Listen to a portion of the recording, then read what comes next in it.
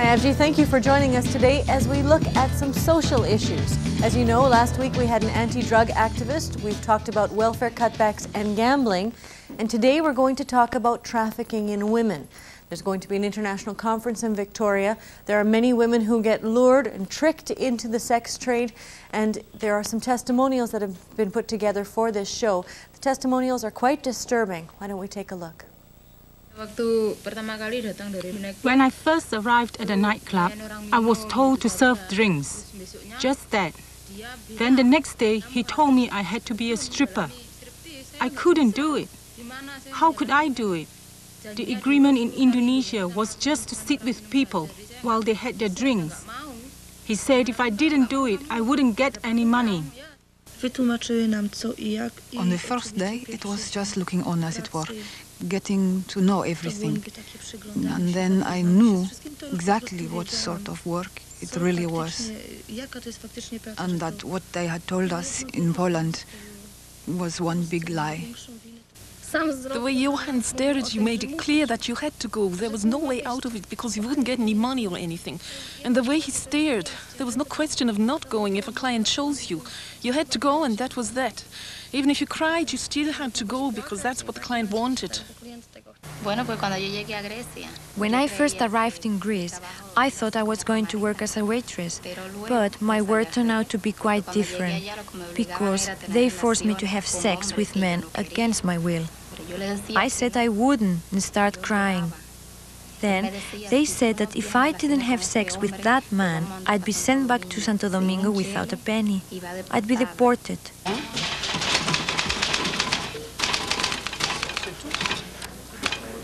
For the moment, we have two Polish girls, one Romanian girl.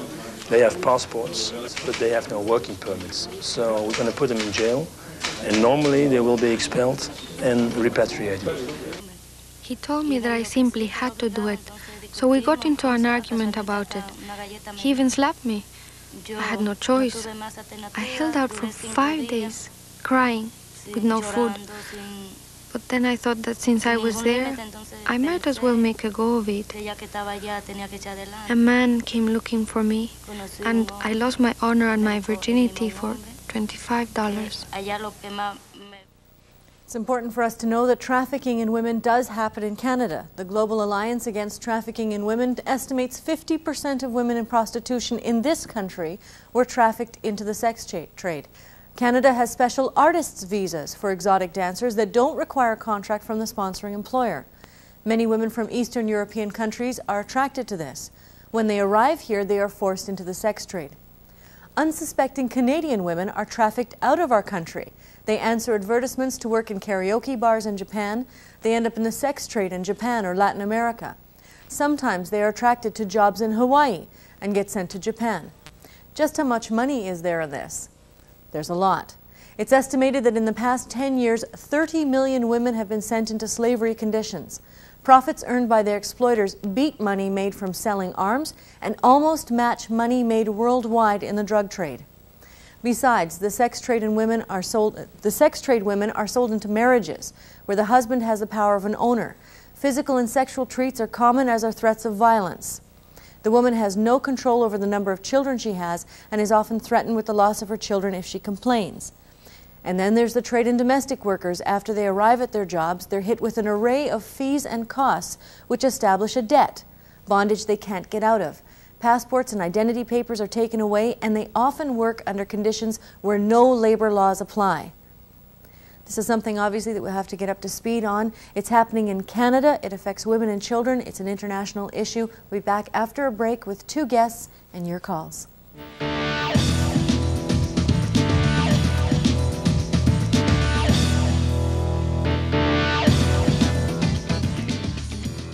Tyabji is brought to you in part by CFAX 1070, Victoria's news authority. This is a Neon from Chrysler, my Neon, and I like it. Sure, it's got a 2-liter engine, automatic transmission, dual airbags, air conditioning, and a ton more, all for a really great lease. It's 0 down, freight and tax included. You just drive it away. You know what? The Neon is more than just a car. It's like a friend. I got mine at a local BC Chrysler dealer. The Neon. You want companionship? Get a dog. You want companionship and AM/FM stereo? Get a Neon. Catherine and her nanny.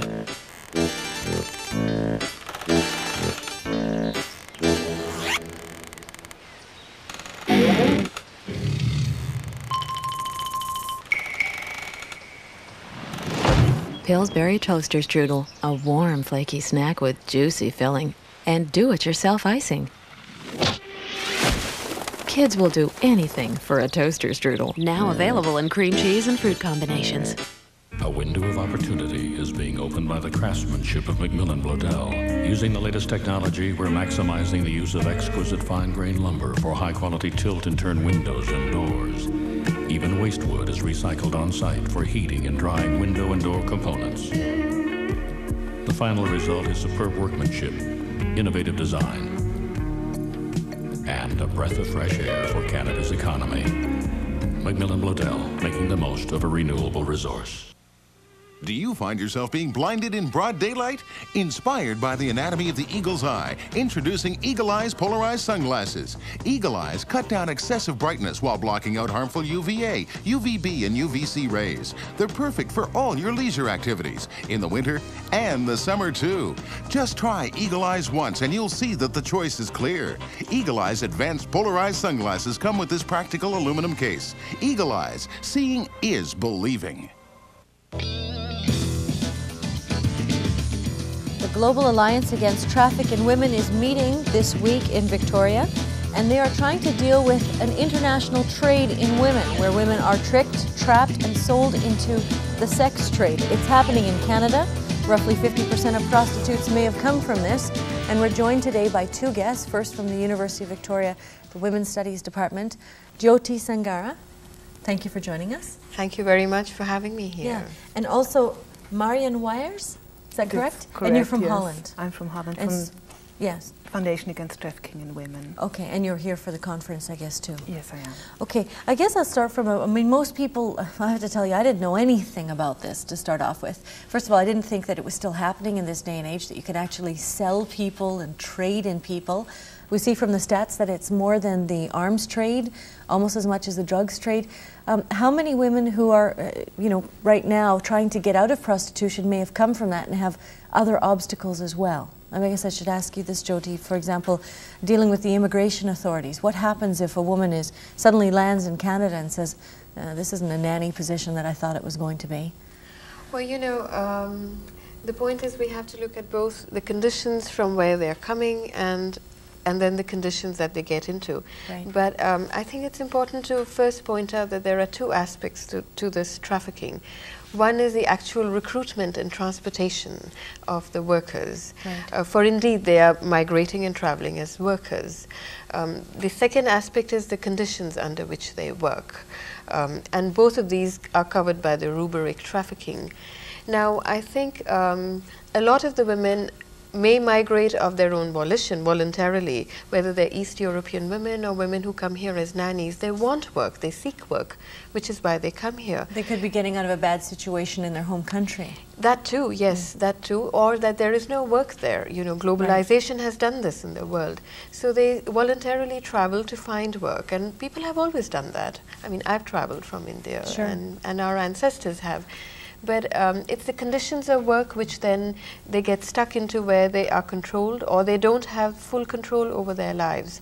And I think here the gaps are in terms of state policy and immigration. I think there's very little there to address the interests of the women. But couldn't you, if you find yourself in this situation, couldn't you go to the police and say, look, I was told that this is supposed to be a legitimate job, and instead they're trying to force me to into the sex trade? Why wouldn't they do that?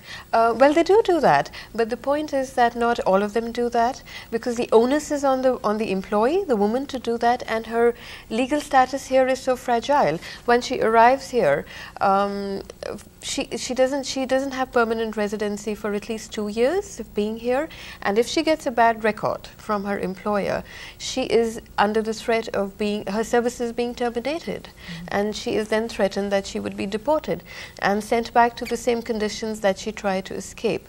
So with the onus being on the woman to report her abuse, puts her in a very fragile situation. I think the state should take responsibility for this.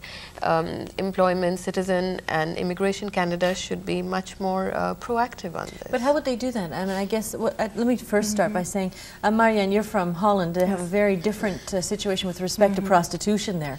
And there have frequently been debates that maybe in Canada we should decriminalize prostitution so that you don't end up with, you know, it suddenly being a criminal offense to come forward and say, this is what I've been forced to do. Do you think that's an obstacle to changing the situation? Well, the current prostitution laws are of course an obstacle for women because the women are outlawed, they are criminalized, they are marginalized. So how can you come forward and tell I'm abused? Right. If you're the one who is marginalized and who did wrong. So prostitution laws and recognize prostitution as work and protect women by labor laws, that would be an important step forwards to protect women from abuse. But if we look at trafficking, a very simple step forwards would be not to deport the women when they report the abuse. And that has been practiced and is practiced in most countries. So if women go to the police, go to the authorities and report the abuse, what will happen to them is that they will be deported, what means that they will never do that. It will be very difficult for them to go back to their own country, and it will be impossible to prosecute the offenders. I'm just wondering, though, if that's going to be realistic when you think about the way we've been doing things in Canada for so long. If you decriminalize prostitution, which a lot of people would say, well, maybe that's a good thing, maybe it's not. But if you work to certain labor standards, couldn't people still continue to scam it and pretend that, you know, they're putting out legitimate job contracts in other countries and still be bringing women in? And I mean, there's always a way to get around the system. If the issue is to stop the trafficking in women, don't you have to go to the source and go to the people who are doing this? Can't they trace those people? Yes, but one of the reasons why traffickers can operate like this is because the women are not protected by law. They are not protected as migrants, not as women, and not as women working in prostitution or as domestics. Oh, so you make it very easy for traffickers then. Okay. Okay, we're going to take some calls now, and you can call in 1-888-383-6036, and a reminder, don't forget to press the 1 first. We'll start with Ken from the Malahat. Hi, Ken. Hi. Yeah, go ahead. I was wondering if any study had been done regarding the exploitation of women.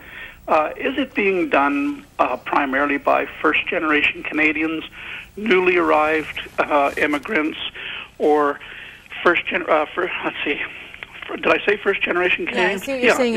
Is it people who are... Are they preying on their own kind, in other words, Europeans that have arrived here in more recent years, being forceful with, say, newly arrived European women, that they kind of exploit them because they know what's happening in Europe and they have a way of coercing them or getting around them, as opposed to being pressured by, say, second or third generation Canadians. Okay, thanks, Ken. That's an interesting, what he's saying is it people who are newly arrived here saying, I know how bad it is back there, maybe I can just reel in a few naive young women and make some money.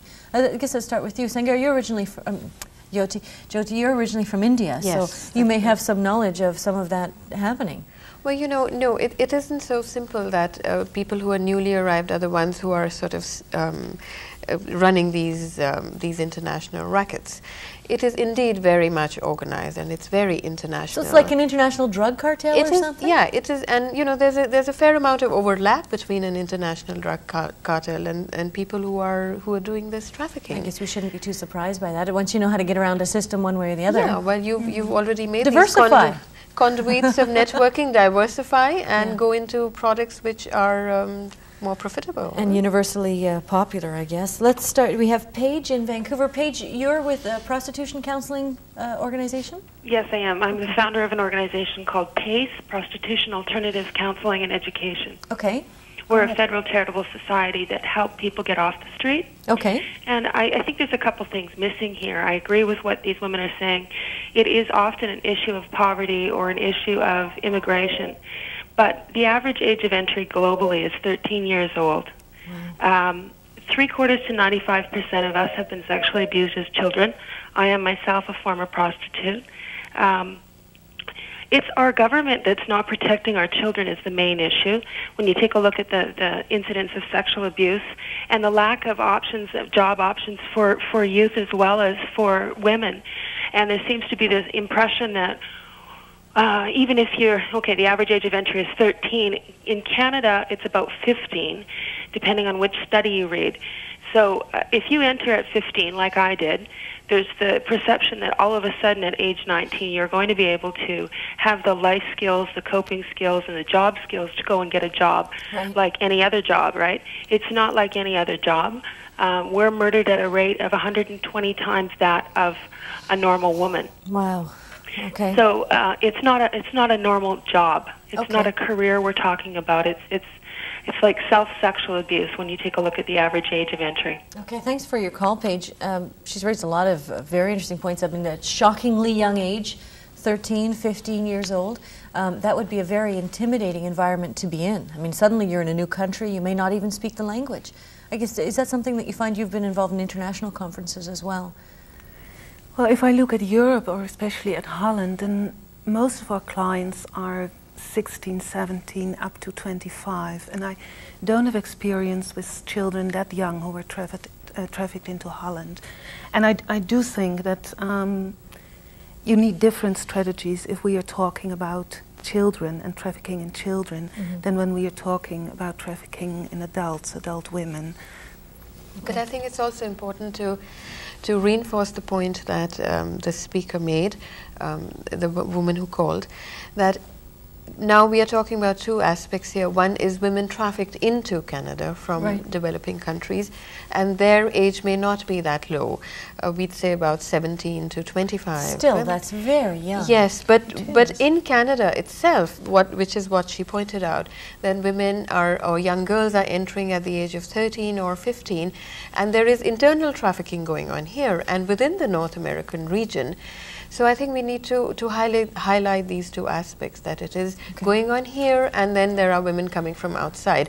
And it's only in relation to women from outside that we can talk about immigration, but we certainly need to address the laws here and prostitution laws here. Okay, we're going to take a quick break and we'll be back after a quick break with more of your calls. We're talking about traffic in women.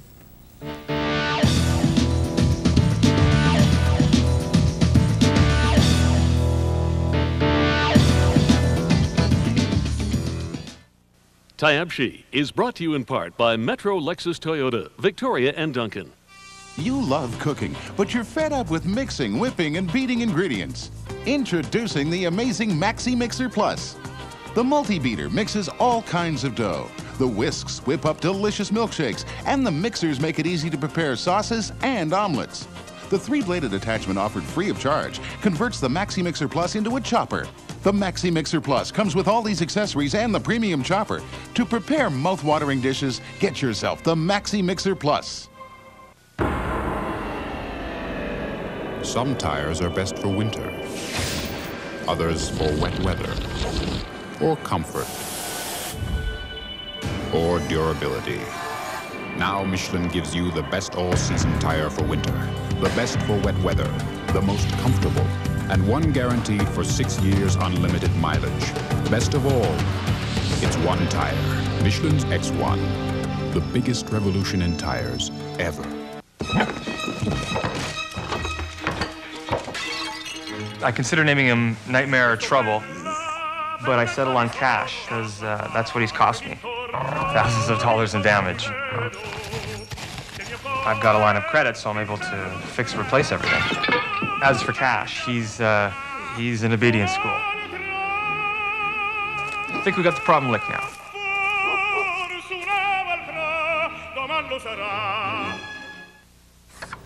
You know the hardest part about moving to a new radio station after 29 years? Trying to remember the new call letters. AM 900, Victoria's Information Superstation. Sure, it's easy for you. All you have to do is remember to turn your radio dial to AM 900. But I have to remember those call letters every time I open the mic. AM 900. AM Unforgettable Barry Bowman. Mornings on AM 900. AM 900. I'm Bo Berryman.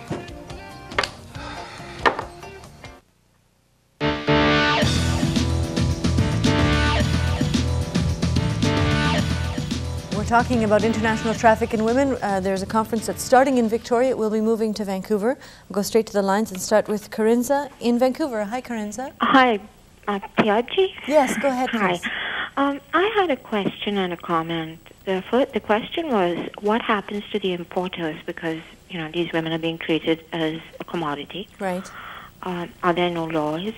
And the comment was, the majority of sex trade buyers, if not all, are male. And I'm not male bashing, but you know, I think it has a lot to do with the lack of political power that women have. Interesting comment, especially during a federal election. So what do happen to importers of this commodity, these women? I mean, if they're caught? Let's maybe start with you, Marianne. Yeah. Well, one of the problems to prosecute traffickers is the fact that the victims are right away deported, so that they can't testify. But do they fall under international law, or does it have to come within a country's law? No, it's national law who decides about it. For instance, one of our first actions in Holland was to put it on the political agenda and campaign for a temporary staying permit for women, so that they had the time to think about their life and reorganize their lives, and that they were enabled to press charges and to act as a witness. Right. And that's really the first basic step you have to make if you want to address the issue. Okay. Let's now talk to Rena in Vancouver. Hi, Rena. Oh, hello. Yeah, go ahead, please. Yes, I was referring to Ms. Sangara's comments. She said that the government should get into this, and I seem to agree with that wholeheartedly, because obviously these employees sponsor these girls from overseas. Right. They misrepresent the whole thing. They come into the country and then they're left on loose ends. Why doesn't the government or the immigration get behind these employees, see that they represent the thing correctly, the employment correctly? And also, if I may be wrong, but I was under the impression that there was a law that they were to keep these girls for a minimum of 3 years. They're entitled to education while they're in the country, like every weekend or something. I don't know all the details of that, but we have not come across that anymore. All right, I don't know anything about that last aspect. It doesn't sound like there is a program like that, but it does make sense that if they're advertising and if they're involved in some kind of business, that there would be, even if the woman isn't here to testify, you can see that there's no domestic work going on. Well, you know, very often the sites are so isolated, even in domestic work, for instance. If you know, there's a family that's taking on a nanny, who's going to go and look into the house and find out what's happening? And even if she is a live-in caregiver, the point is that there are certain rules under which she has to work. 8 hours a day, she needs a proper room to stay, and you know, there are conditions. There should be labor standards. So there should be labor standards that are governing that work. And on the surface of it, the immigration citizenship says there are labor standards, but who is going to report when they are violated? It's the woman. And she very often is in a new country, has very little knowledge about her rights, doesn't know where to go, what to do, and so it just remains at that level. Okay. Let's talk to Arnold now in Vancouver. Hi, Arnold, go ahead. Hi, I just had a couple of really quick questions. First one is, I know like locally in our newspaper here, we have advertisements sometimes for women to work, wherever in foreign countries, doing things like that, this and that. I was just wondering if it's possible to filter out, or how do we know, like, if any of these are legit, or do we assume that all of them are methods to kind of lure people into that, or? Okay, well, that's a good question. How do we know if an advertisement is legitimate? I mean, how do you make sure that when you're phoning that, it says, we want an English tutor overseas, that you're not going to end up stuck in one of these trades? I think what we need to do is really do a very wide-scale educational around this, and to make the women aware, whoever is going, that these are the possibilities, that we have come across cases where women have been pushed into doing work which was not legitimate work, or which was work they were coerced into. So there are these possibilities. Does the Immigration Bureau have some sort of list or anything like that? It doesn't have any list, and I think those are some of the things we need to press well, for. That just should be the sort very of least. manuals for migrant women to inform them, and once they go to the country, organizations they can get in touch with, just phone numbers, and women's groups that they can contact in case of abuse. Okay, let's talk to Ron in Souk. Hi, Ron. Hi. What I was thinking is that there hasn't been any discussion so far about the about how to deal with the people who are trafficking in women when they're caught. Right. It seems to me like the way we understand this and what we see from the media is that these people have very expensive cars, lots of jewelry, and spend vast quantities of money bouncing around to attract these women. When these people are caught and prosecuted, why wouldn't we remove all of those trapments and use the proceeds to help with the women's programs to rehabilitate these women and also to offset the costs of prosecution? Well, that's an outstanding idea. I mean, the proceeds of crime, it should go back into that. And not only that, he's right, we all know who they are. I mean, if you follow these things, you can find the people in the neighborhood who are driving cars that are way too expensive for what they're doing. So, I mean, you'd figure that there could be a trail you could follow. Is that part of what the conference is about in the next few weeks? Well, certainly. We'll be coming up with strategies and recommendations for, you know, public. Well, I think you've got a couple of good ones. Yes, very good ones. For NGOs and then for the government. So NGO being non-governmental organizations, grassroots organizations who are addressing the issue. Yeah, well, it's amazing because there's so much to cover here, and the fact that you said there's overlap between the different organizations means it should be even easier to track them down. Yeah. Well, I wish you both well. Thank you very much for joining us. We've been talking to Jyoti Sangara and Marianne Weyers. Okay, I should get an A for pronunciation anyway. And good luck with your conference. Thank you very much. Thank you. And we'll be back after a quick break with My Opinion.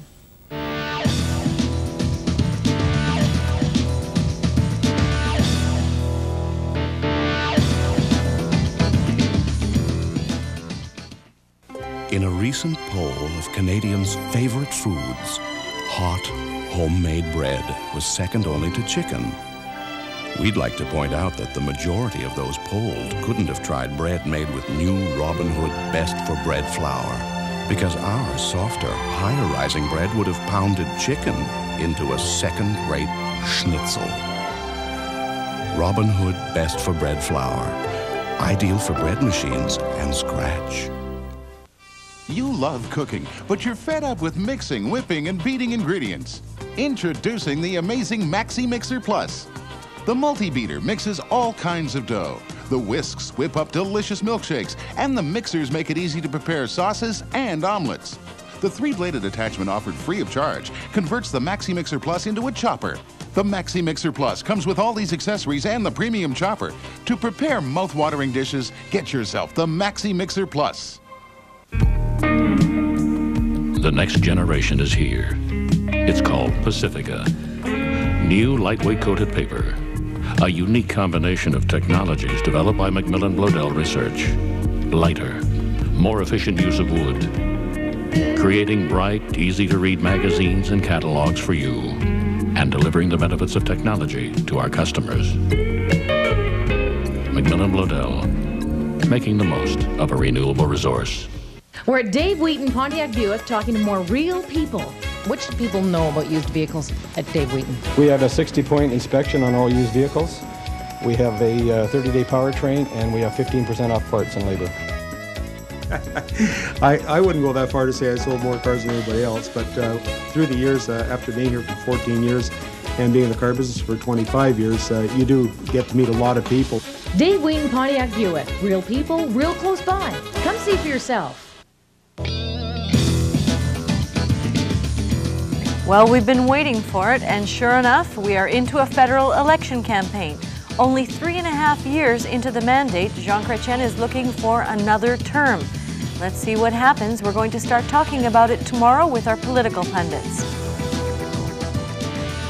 Over the next few weeks, we'll be following the federal election from an issue-based perspective. I think today we talked about an issue that has a lot of relevance to the election campaign. Sometimes I wonder what we're paying our taxes for. We have these huge bureaucracies back in Ottawa, but they don't seem to be able to deal with things that any group of us in our own neighborhoods could point out and probably deal with. Some of the callers had some excellent suggestions. Let's take the proceeds of crime and use that to make sure that there are support services for people affected. Let's also make sure that when we see ads for overseas jobs that we check out with our local women's groups, check out with the immigration office, find out if they're legitimate. But most of all, let's monitor what's going on in our communities, because we can probably find some of the people affected. And let's do our part. I'm Judy Tyabji, and that's my opinion. What's yours?